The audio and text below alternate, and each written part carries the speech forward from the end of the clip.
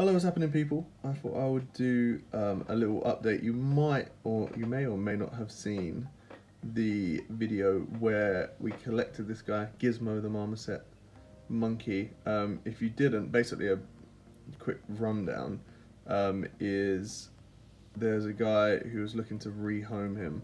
It was his girlfriend's monkey or something, and she left it with him, and he just wanted to get rid of him ASAP.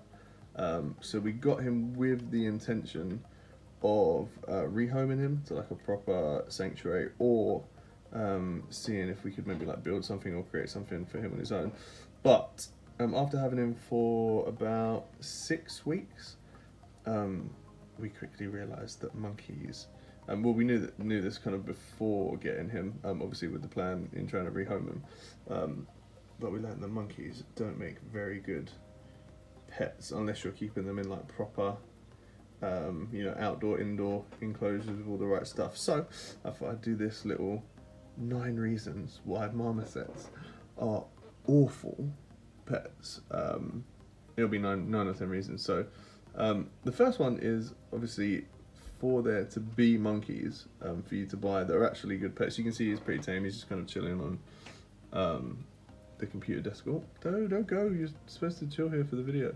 But yeah, for there to be like tame monkeys like this in the first place, they're obviously going to have to be hand reared or some amount of human interaction in the first place. So that means that they're going to be taken from their moms when they're tiny, and that's not great for monkeys. What have you seen?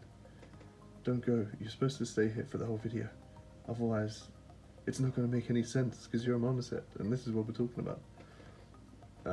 Yeah, so obviously that's distressing for them, and the mum, and all that jazz.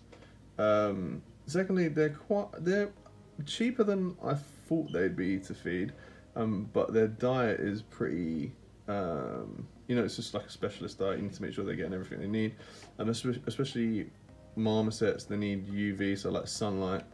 Oh, he's off. Where is he? What are you doing? Wait. So they need sunlight and vitamin D3 just to make sure that they don't get funky bones. Ow, ow, ow, ow, don't bite my, see, look, so he's biting my trousers. Ow, stop doing that. Yeah, so they got like a specialist diet that you need to keep on top of, so fruits and veg and nuts and vitamins and minerals. Wait, do you mind? Can you stop biting? Look, see, he's trying to, ow, ow, ow, stop. Stop biting my, wait, can you stop? Yeah, so they got a specialist diet, so I know I've said it about 3 times, that you obviously need to keep on top of, and you need to do that the whole time that they're with you. Oh, look, he's found the phone now. Number 3 is they can be quite aggressive.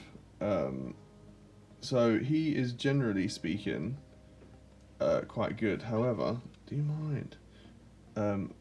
However, he's taken a disliking to my dad and a few other people, and he does attack them if he has the chance to. Yeah. So, yeah, and apparently it just gets worse as they get older. Where are you going? As they get older, it just gets worse. So he's about 2 now. Apparently 3 is, and he's off. I wonder if we'll be able to continue with this or if he's gonna skedaddle again. But yeah, so apparently they get more aggressive as they get older. Stop chewing holes in my chair. Which is obviously less than ideal if you had them in your home and obviously around different people, especially like young kids and stuff like that. So not ideal.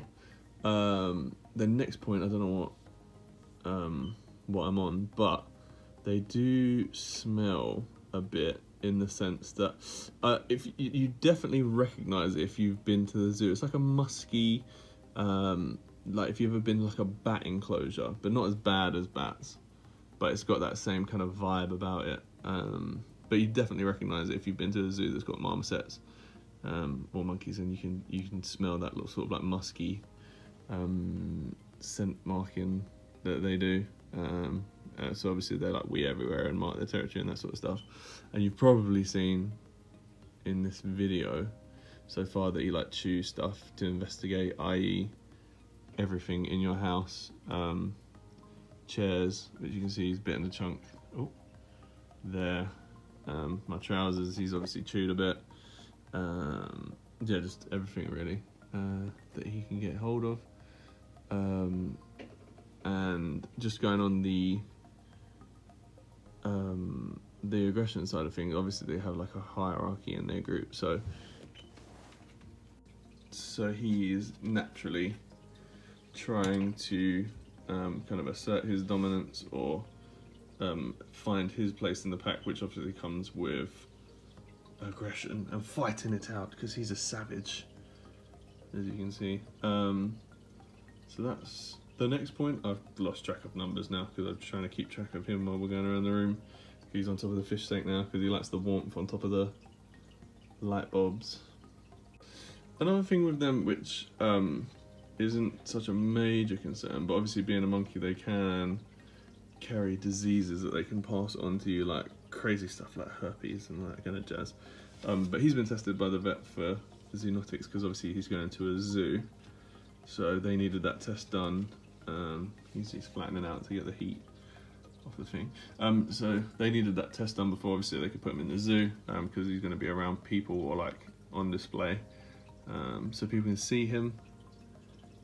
So he's not got that, but generally speaking, if you get a monkey and you don't know where it's come from, he could have some crazy diseases that he could give to you, and that is obviously less than ideal. And all of the hardship that comes with having a monkey, like the specialised diet and the space and everything else that they need, they do need to be with other monkeys, so you need to double up on that. So you need double the space, double the food, etc, etc, to manage them. So keeping on their own, I think, is a bit cruel, which is obviously part of the reason why he's going to a zoo, and he's going to be in a bachelor's group apparently. So he's going to be with a bunch of boys and they're all going to be chilling, and he's going this Saturday, which is very exciting. So that's that. We got him from, it's sort of like a rescue mission, so as I say, we got him with the plan of trying to find a zoo or sanctuary or somewhere that would take him. He's going to the Monkey Haven in the Isle of Wight, if you guys ever want to swing by and pay him a visit. So that's where he's going. Wait, where was I going with that point? He's going to a zoo. We know that, I've said that a whole bunch. Oh, that's it. So basically, yeah, so he's like a rescue, because obviously we didn't particularly want a monkey as such. But buying monkeys just because you want to have a cool monkey and getting them from a breeder is obviously encouraging that breeder to keep breeding monkeys, which is less than ideal because, I mean, in my opinion, they shouldn't be legal to buy, especially after having them for about 6 weeks. I knew it was difficult and not a good idea, but that's just kind of super highlighted it. It's like so difficult to give them everything that they need, and they're very clever. But yeah, in terms of like the diet and stuff is manageable, it's doable, it's hard work. Trying to make sure you get all the fruits and nuts and veg and vitamins and minerals, etc, etc. But just making sure that he's got enough space to do what he needs to do, and the smell and all that kind of jazz. So, and he likes looking at himself in the mirror or any reflections that you can see, i.e. the TV that's turned off. So yeah, and also, this is kind of like a going against myself here, but it's probably not a good idea to get them, to try and rescue them, to get them into sanctuaries, because that was a lot more difficult than I'd first anticipated as well. Apparently they get offered about 40 monkeys or 40 marmosets a year, so that doesn't include all the other animals they get offered. They said they get a whole bunch of meerkats and that sort of stuff, but they do have space for him. And to go with that, they needed me to do a whole bunch of tests, like the zoonotic tests. I need to get him castrated, a whole health check. So it was quite expensive to take him to the vets, on top of obviously the price that I paid for him to get him from the guy that was trying to get rid of him. So yeah, So they said they can't always take them, and there's a massive waiting list for more kind of famous or well-known monkey places like the Monkey World in Dorset, and there's like a crazy waiting list of like 140 monkeys to get in there. So it's quite fortunate they actually had the space. So probably a mistake that I made on my part, but it's all worked out. So I would not recommend a monkey if you're thinking about it. I think that kind of summarizes it. But he's lovely. It's been fun for the 6 weeks. But he's going with he's going to his bachelor's group, and I'll probably make a video documenting that whole day of him going, so we can, you know, keep that. And they said they'll keep me updated with how he's getting on, which is pretty cool. And we've been to Monkey Haven before to visit, so we'll probably swing by and see how he's getting on at some point in time. So yeah, very exciting stuff. But those are the 9, 10 something reasons why you shouldn't get a marmoset or any kind of monkey in general, really. But yeah, I mean, one day I would like to just buy a bunch of land and build proper enclosures so I can take them in. But I'm very excited for you to go to the zoo. You know this, my friend. But yeah, I've got a bunch of other animals. If you enjoyed this video, you want to stay up to date with him going to the zoo, then make sure you like, subscribe, all that jazz. And yeah, I'll catch you guys some other time. Bye. He's falling asleep on my desk. Aren't you? You sleepy boy. You sleepy boy? Hmm?